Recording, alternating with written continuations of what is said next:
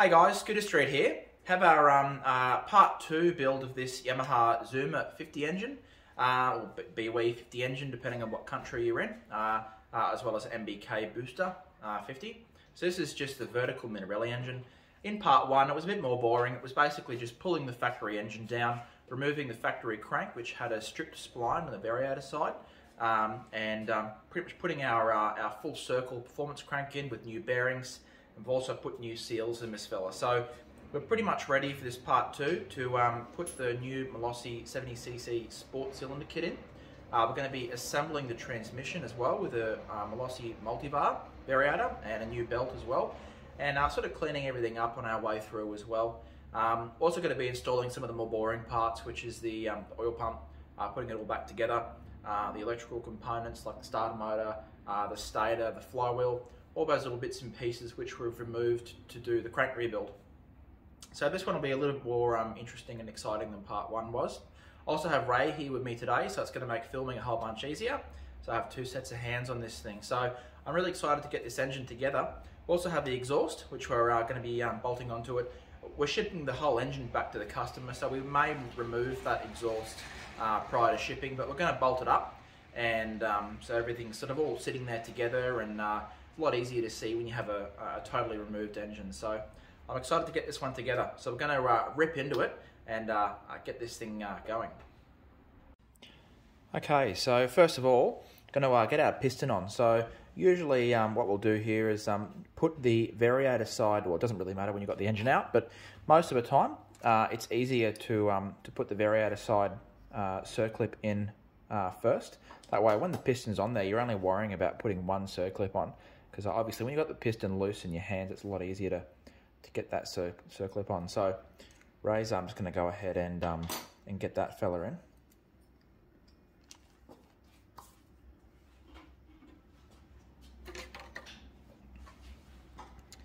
Now I mentioned earlier about having a little oil pan ready when we're doing stuff, particularly with the crank, and also with the piston as well. So we usually just have a little pan of oil on the side, just so as we're assembling things, we can just give them a light coating with 2-stroke oil, and just get them really nice and lubricated, because you want everything going together really nice and freely, which is only going to happen if it's well oiled.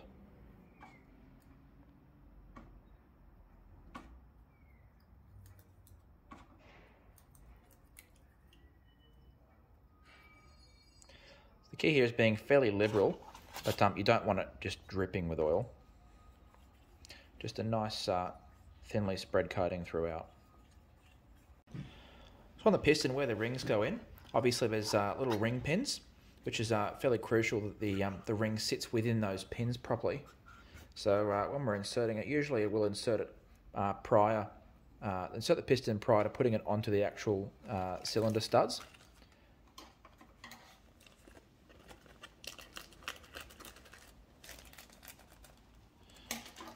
One of the big things here as well, very crucial, is making sure, you see this Malossi piston has an arrow right there at the bottom. Now that arrow denotes the position of the piston so that it faces the exhaust. If you put the piston in upside down, you're going to have some major problems.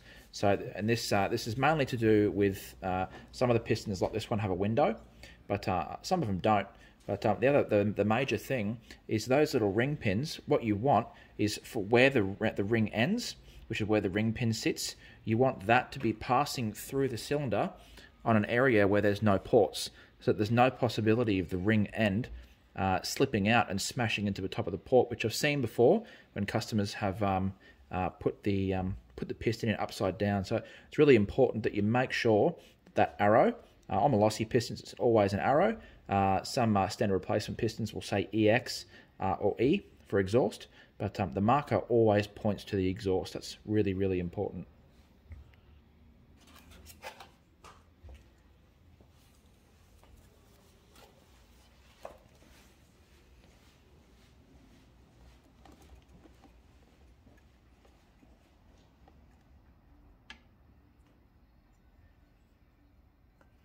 Okay, so small end bearings in there, ready to go.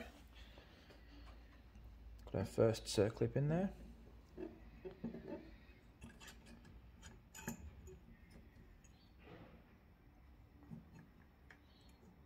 So the key here is patience. So basically we're just trying to get the gudgeon pin to slide nice and neatly through that small end bearing. Now with most 50cc engines, which are horizontal, there's not really a danger of, not a lot of danger of parts slipping into the engine casing, but obviously with this vertical engine, if you get something wrong here, the part's just going to fall straight down into the casing. So we have the engine out of the bike, obviously, so it's not going to be particularly difficult to get that part back out. But if you have your engine still in your scooter, it can be really painful to get that part out. So what we'd commonly do, particularly when you're doing the circlips, and we'll no doubt do that in a moment, but it's a really good idea to stuff a rag just down the top of the ports down here, just so that if the circlip does slip out of your tool while you're getting it in, it can't fall down into the engine casing, because even in a situation like we're in now, the engine's out of the bike, if the circlip falls down on the wrong spot and sits into one of those crank bearings, it can be virtually impossible to get it out without splitting the casing again, which we're really not wanting to do. So pretty much basically what we have to do now is sit this variator side circlip in.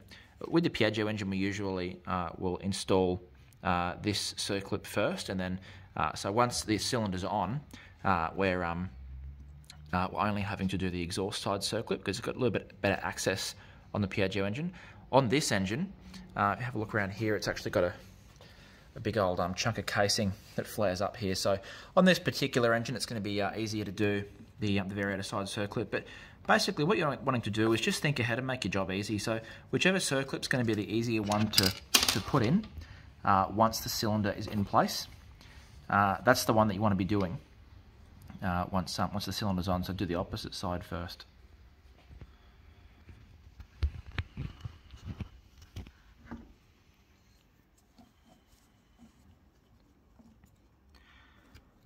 I wish I could say there's an easy cheat to doing circlips. There's just not. Sometimes they are just really painful. So there have been plenty of times where we've gotten it first go.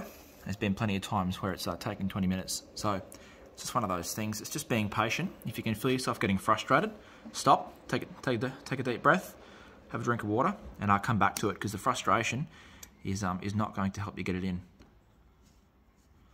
So you see some different pistons come with like a G-style circlip or an E-style circlip. Now this is where they have a little tag on the inside of the circlip, which can sometimes make it easier to get in. The Malossi circlips are traditionally a C circlip, which can be sometimes a little bit more difficult to get in. But you see the way that Ray's done that. I've actually got a special set of needle nose pliers that we've, I'll just zoom this in. There we go. Special set of needle nose pliers, which actually fits into that little slot, there on the piston. It sits in there, so I can just get the end of it in, and then use that slot for the end of the pliers to sit in to pinch it into place. And usually just use a flat blade screwdriver just to give it a little push, and just make sure that it's really snapped into its little seat in there. Because if a circlip comes out while the bike's running, you're in a real lot of trouble. There we go. That's all looking really nice and good.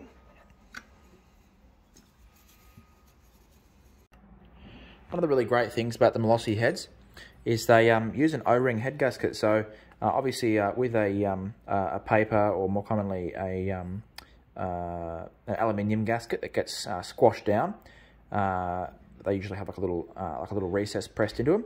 So they're sort of single use. So if you do need to remove your head, you have to replace the head gasket every time. These Malossi heads with the O-ring gasket are really clever, because you can remove the head basically as many times as you like, and not have to remove that gasket. So we'll replace it rather. Go ahead and pop that one on.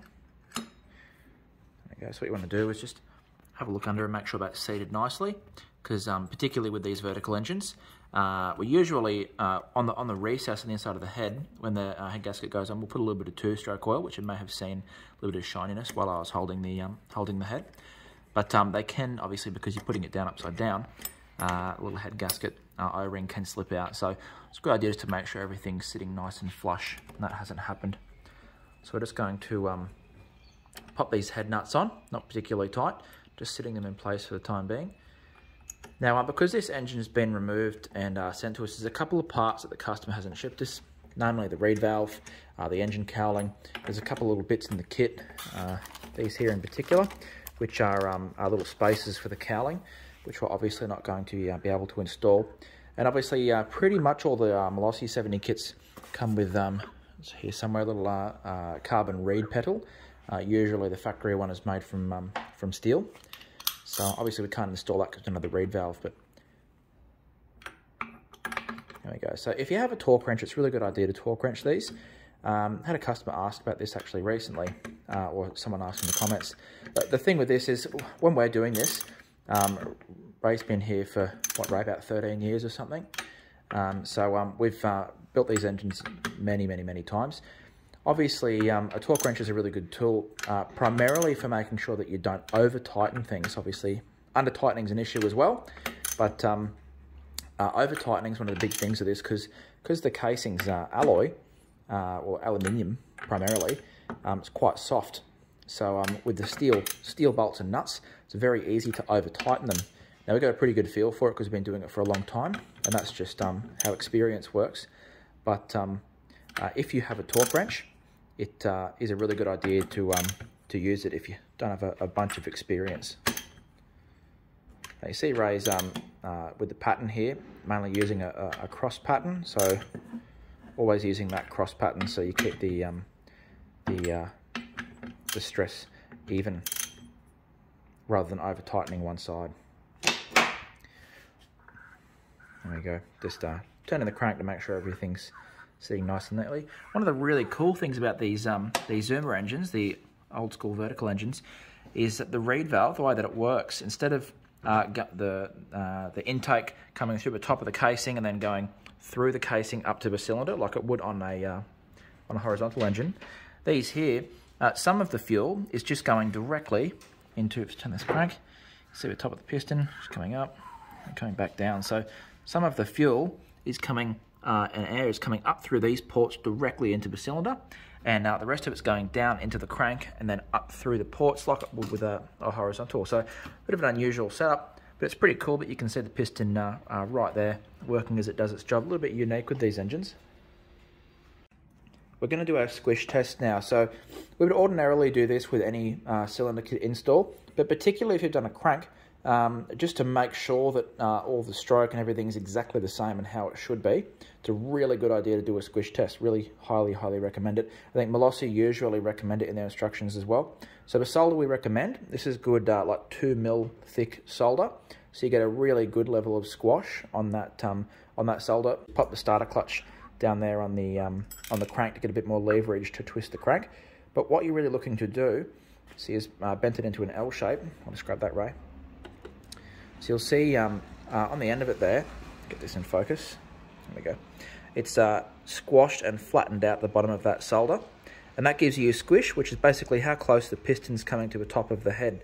Now, from experience, we've found most of these kits are somewhere between a 1.4 to 1.8mm squish, and that's why we use the 2mm solder, because it gives you a really good basis to get a definitely accurate squish level. Because you know, if this came back at 1.8 or 0.8, sorry, that would be a little bit concerning. So I'm going to go ahead and grab our vernier calipers and give that a measure.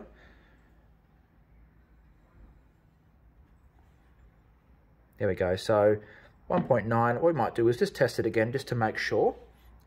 Usually just use the other side rather than wasting it. Just bend it into an L shape. And the key is making sure that when it goes in, making sure that the solder's touching the outside of the cylinder wall.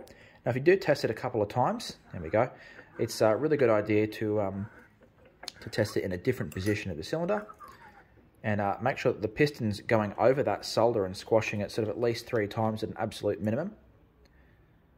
Now, it's not exactly an exact science, but see, often we'll come back with a slightly different number the second time round. Yeah, there we go. So it's going to be around 1.9. Look, it doesn't really surprise me. This engine's a little bit unique, but it has a slightly bigger squish rating. So I'm pretty happy with that. If it came back at 0.8 or something outrageous like that for a sport kit, you'd be a little bit worried. But I'm pretty satisfied that 2mm is, or you know, close enough to 2 mil, sort of 1.9 mil, is well and truly safe. Because what you don't want is the piston smashing into the head, and you don't want pre-ignition issues either. So we're on to one of the boring bits now. Obviously, we're going to do our transmission in a moment, but pretty much assembling our oil pump system and the rest of the stator and the flywheel, etc. So giving this a really good clean out as well. There's a fair bit of corrosion and stuff around. Ray probably spent about 20 minutes just giving the engine a really nice clean over. So got a bunch of grease. We're going to be re-greasing the inside here with the oil pump drive. And obviously the Minarelli engine uses a slightly more complicated system than the Piaggio engine because it's got the oil pump built into this side, but it's got a special little pin inside here, which obviously we've saved. So obviously when you're pulling it apart, make sure I don't lose that. But a special little pin in here. Going to re-grease everything and get this all back together.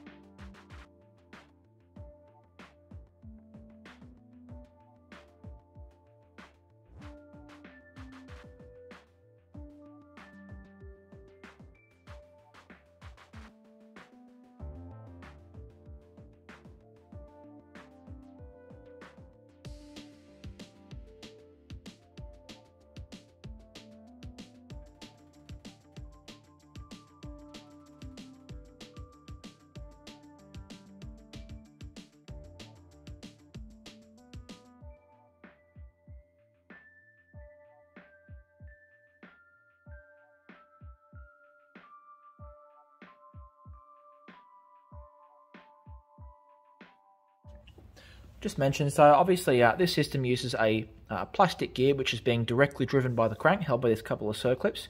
So it's a really good idea to grease pack this, because the plastic gear here is driving the gear on the oil pump, which is obviously what's pumping your oil. So what you don't want is just, for this system to be unlubricated or overheat and strip this plastic gear, which can happen. So obviously what you want to do before we go and put the gasket over top of this is turn the crank a number of times, which is why it's a good idea not to put the spark plug in until the very last part of the engine build, because obviously put the spark plug in, the piston's going to be compressed and you're not going to be able to very easily turn the crank.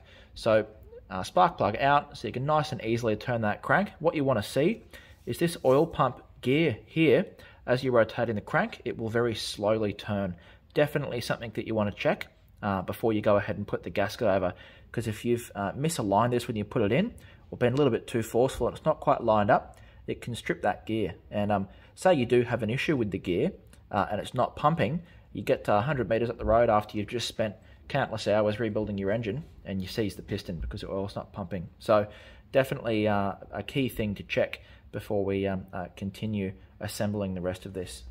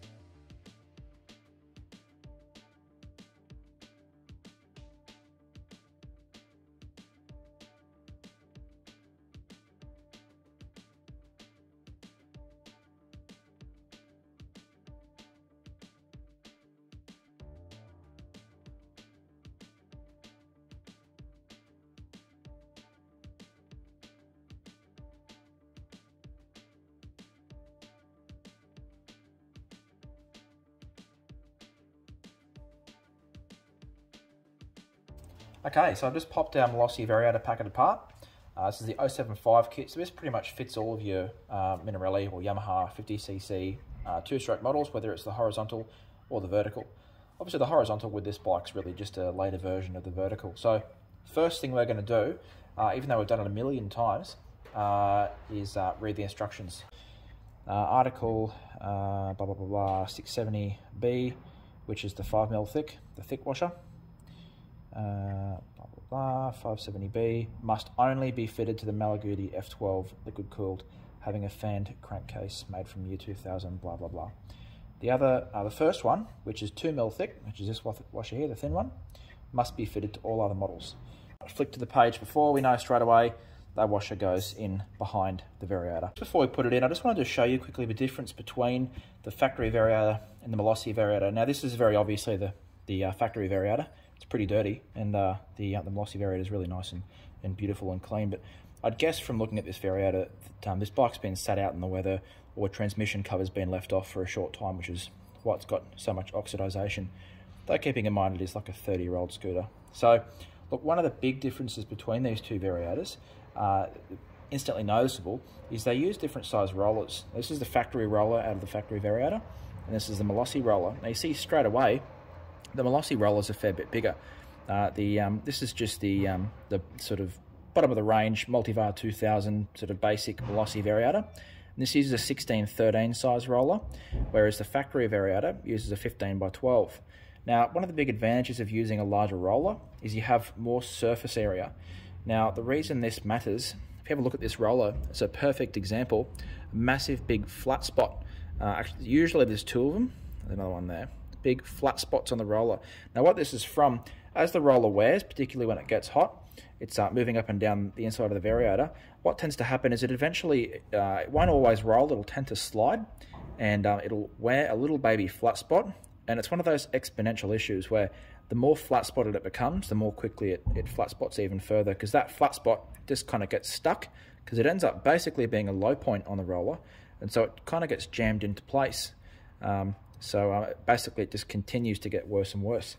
Now when you have a larger surface area, essentially as the roller is guiding up and down the inside ramp on the inside of the basket, there's a larger surface area of plastic, what makes up the roller material, contacting, so it's less likely to cause that flat spot. This is so much so that obviously with the Minarelli factory, it's a 1512 size roller. When you go up to the Multivar 2000, Malossi upgraded to a 16x13. Malossi make a couple different MHR variators for the Minarelli engine, but the top one, which is the overrange variator, actually comes with a 19x15.5 size roller, which is the same size as the Piaggio factory roller, which obviously there's a huge difference there. So yeah, obviously Malossi know this. They've been making scooter performance parts for a very, very long time. So they consider it that crucial that in their top performance variators, they always use quite a large size roller. And if you compare the two of them, there's a huge difference in the surface area size when it contacts the inside of the variator. Now, obviously, this is just the Multivar 2000, so it's just using the 16x13 size rollers. But for this application, the Multivar 2000 is the best variator to use. You could go put a super high performance variator in it, but this one here, value for money, and the application, this is going to be probably the best variator to use for this instance. And to be honest, I'd recommend installing one of these variators in just about any bike, unless you're going to be putting some really high revving performance parts on it, like a Bridgeport cylinder kit or a really top end exhaust that needs lots and lots of revs. For pretty much any other application, these basic Multivar 2000s are a fantastic option. And the one other thing I mentioned is the guide size on the Multivar also has more surface area as well. It's a fair bit fatter than the factory size guide. Now these obviously wear also over time. Generally they'll wear a little groove on the inside, and so when they sit in the ramp plate,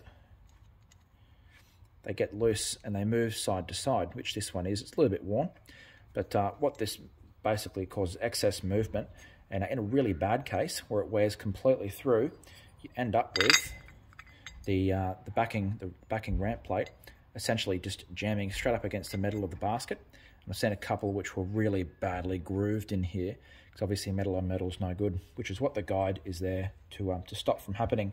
This is another sort of exponential issue in that the more movement there is as this starts to wear, the more movement there is, the quicker it wears. So having a little bit more surface area with these Malossi guides is also going to be a big benefit, and you're going to get a fair bit more serviceability and life out of those guides before you have to replace them.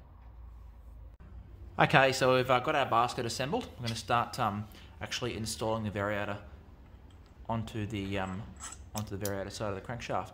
So I've got our thin washer first, and I'm just going to go ahead and put the basket on which we've assembled.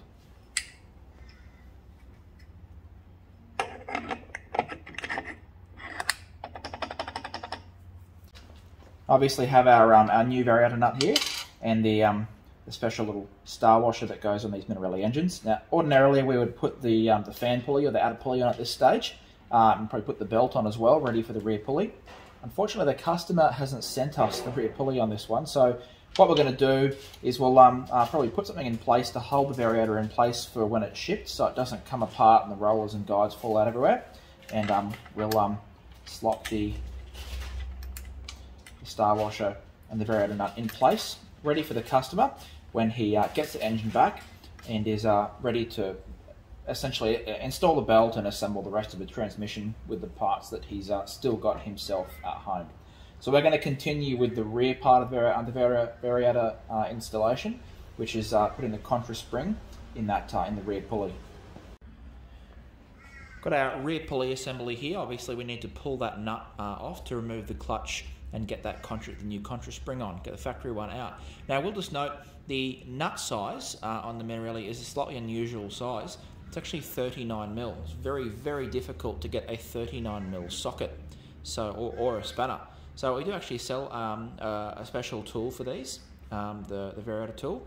But what we do in the shop, as we have an impact driver, we've actually gotten a 1 9/16 inch socket for our rattle gun, which is really close to that 39mm size, about as close as you can get without being able to get an actual 39mm socket, and this works quite well. So we'll go ahead and grab this one off. Now when you're doing this, you'll notice we usually will put our feet on the outside of the clutch because it is spring loaded, and when that nut comes off, if you don't have some weight holding it down, it can spring up and smack you in the face. There we go.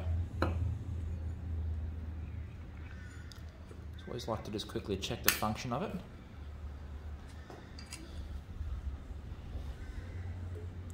So no point in assembling broken parts, so it's a good idea just to check that the torque driver is twisting open as it is supposed to. Usually they'll twist open from an anti-clockwise direction.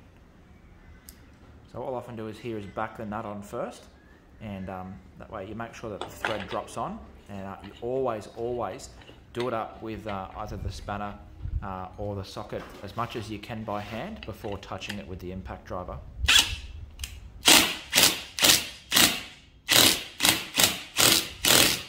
So the reason for this is quite a fine thread, and there is a big potential for accidentally cross-threading it, and if you do that, the nut and the torque driver are going to be finished. So very, very important. And as always, put a pen mark on crucial nuts and bolts like that, so you know if they've come loose and turned. So we'll go and chuck this back in the scooter now. We're going to go ahead and install the rear pulley assembly onto the shaft. So what we're going to do first, we're going to grab the belt. And as always, even though we're not actually fully installing the whole transmission because we don't have that rear pulley assembly, we're going to slide it onto the rear pulley. Now just keep in mind that virtually all of the Malossi belts do have a directional arrow on them, so you just need to follow that. A basic rule of thumb is if you're looking at the scooter, looking at the casing, and the Malossi writing or the logo on it is facing you, then it's usually the right way if it doesn't have an arrow. It's going to squeeze it into a torque driver. This just allows us to get the belt on and squeeze it over that front pulley there. So normally we'd obviously have an outer pulley or a fan pulley on the front. We don't right now. Just going to go ahead and put the bell on, and we're going to put that special Yamaha nut on there.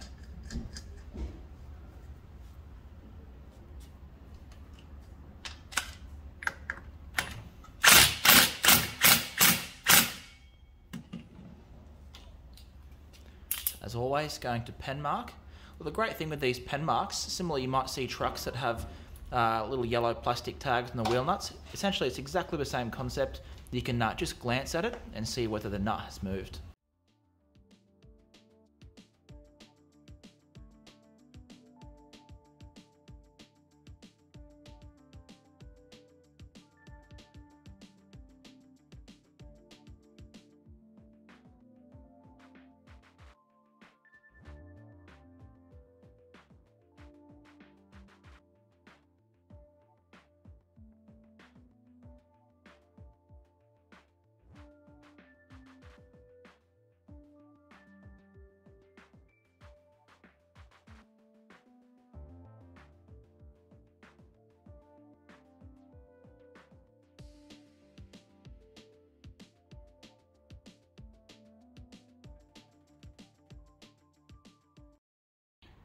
Now that we've got our transmission cover on and we've got our main stand on, we've just propped the engine up with a block of wood at the back. Obviously, the engine isn't bolted into a scooter, so I just wanted to get it up off the workbench so we can fit the exhaust properly. Now, the question that we do get asked often is how to fit exhaust correctly, and we've certainly seen it done incorrectly many times, which can lead to certain issues. So I just wanted to give a rough explanation of essentially what you need to be doing when you're fitting up your exhaust. Now, the most important thing with fitting this exhaust up is that you get a nice firm seal on the header and that you're not putting additional strain on the studs. Now, the way this is done, I was going to start off with our exhaust bracket. Now, you notice on this bracket that instead of just having holes, it actually has slots, which allows the bracket to be bolted into sort of a slight variation of different positions. So obviously up and down, that can be slid up and down on these little slots. Now, the reason for this, exhaust manufacturing isn't an exact science. If you will line up two identical exhausts, as they're often hand welded, there's going to be very slight variations between them in how they fit, in the exact location they fit up, which is why the manufacturer puts slots in the brackets to allow for this very slight variation. So the correct way to do this is going to put these bolts into here. Obviously, we're going to fit our bracket up first before we fit the rest of the exhaust. So I'm going to do our bolts up. Right, now just to the point that they sort of bite in, and undo them half a turn.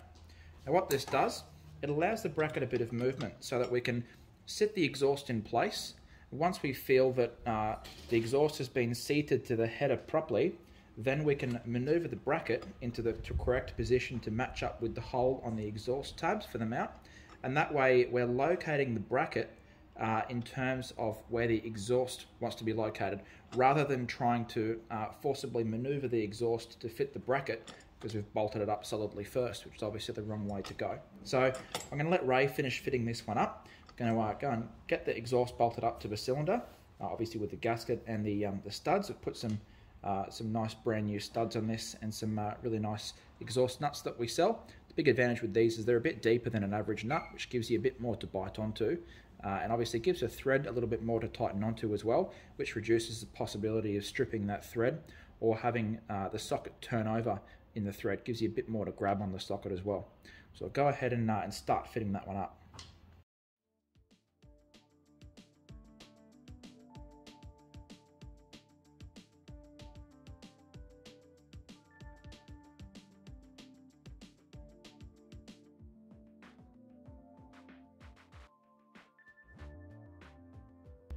Now I just wanted to show you, this is an issue that can happen every now and again.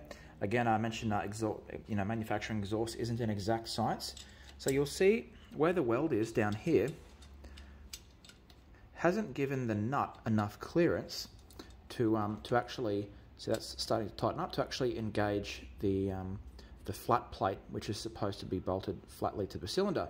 Now, if I was to continue doing this up, what's going to end up happening is the nut, because it's basically hitting the weld just on the inside here, it's going to eventually start to bend that stud. And if you keep doing this, you keep over tightening, it's going to eventually snap that stud off, which I've seen happen before. So what we're going to do, we're going to take this exhaust off. We're going to grab our Dremel tool. You can use a die grinder, or even if you're very, very careful, a grinder. And I'm just going to nick the edge of that weld off, probably make a marking on it first, just to allow enough room for that nut to sit in place properly. Now, with the slots on, as with the slots on the actual mounting bracket, these header plates often have little slots in them as well, so they can move side to side to get the correct positioning. So I'm sort of going to hazard a guess and say, because we've tightened this one up first, or very roughly tightened it, that when we make that small nick in this one, if we do need to move the exhaust over very slightly, it's going to end up encountering the same issue on this side. So we're going to go ahead and remove a tiny bit of the edge of the welding on both sides, just to allow a full operational movement of that flat plate, so we have a bit more opportunity to fit it where it needs to fit when we come back to it in a moment. Now that we've made an adjustment to the little welding spots there, so we've got just enough room on both sides. So I'm going to go ahead and not sort of tighten these all the way, like just to the point they get firm, maybe undo about 1/4 of a turn. Same on this side. Yep, that's firm, and then undo about 1/4 of a turn. That just gives the pipe a little bit of ability to be able to move up and down as we continue with the rest of the fitment. As you can see, guys, I apologise, we have skipped a couple of steps here. Now the reason for this, any part, particularly exhaust, which are mass produced, which are quite particular in their fitment, maybe 1 in every 50 or 100 is going to have a, it's going to be a slight anomaly, and is not going to fit up quite exactly the way that you want it to fit up. Now, because we're quite particular at the shop here, we will not allow anything to fit the shop that is even remotely questionable by our standards, which are quite high. So going with that, we've noticed that because of the design of the bracket on this Technogas exhaust, the metal folds over, and then it then meets the welded tab on the back of the exhaust where it mounts. We've noticed that the little fold where the metal folds over has just been contacting this this welded tab to the exhaust. Look, we probably could have just bolted it up, but we just weren't super happy with it. So what we've done is I've just gone down to the local bolt shop and got some little stainless steel washers, which we've just built up 4 of them there, which seem to be about the right amount, so that we could just allow the exhaust to fit up a little bit nicer. Well, as I mentioned, maybe 1 in every 50 or 100 times this happens. Any mass-produced part is going to be prone to little anomalies occurring every now and again, but certainly not a big issue, and we're really happy with how it's fitting up now. Just to show you, it's a little bit difficult to explain, much easier to show. Where the bracket bolts to the scooter, you can see where this the edge of it's folded over from the factory was just contacting this welded bracket to the exhaust. So obviously with the spaced out bolts and the spacer from the factory, there's no contact there now, which is exactly how we want it. Thanks for watching, guys. We really appreciate your support, and your views obviously give us more ability to make videos like this. So hopefully you've gleaned some useful information from this video that you can maybe apply to your scooter, even if it's not a Zuma or a BWS 50 or a booster overseas. Hopefully there's some information you've been able to use. Now obviously this is a more street orientated build, being that it's a more basic cylinder kit and exhaust, but if you've got a more race orientated or a higher end setup on your booster or your Zuma 50, let us know in the comments what you've got, what parts you've installed and tuning setups, and what sort of performance you've been able to achieve with this setup, because we're interested to find out. And obviously any information that you put in there is going to be useful to other scooter owners with similar scooters who will be able to glean some more information from that, which is what it's really all about, helping the scooter tuning community. So we've got some more videos coming up shortly. We've been really busily filming a couple of Piaggio engine and liquid cooled Piaggio engine build that we're doing shortly as well. So keep an eye on our channel. Look, guys, we really appreciate your support, and all of the views and the comments just allow us to make more content like this. So make sure you put in the comments if there's any other videos or engine builds that you'd like us to do, and we will endeavour to do our best to get those videos out to you. Thanks, guys.